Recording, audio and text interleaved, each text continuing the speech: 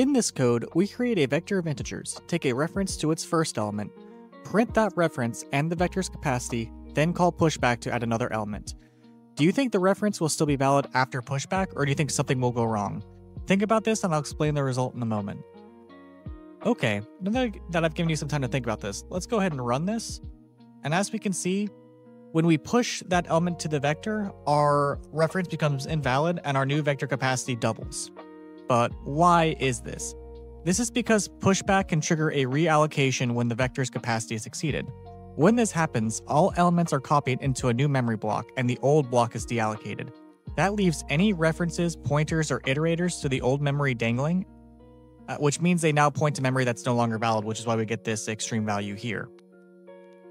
The key takeaway is that you should never hold references into a vector across operations like pushback, insert, or resize unless you've reserved enough capacity in advance with the reserved call. Otherwise, you risk subtle but dangerous bugs.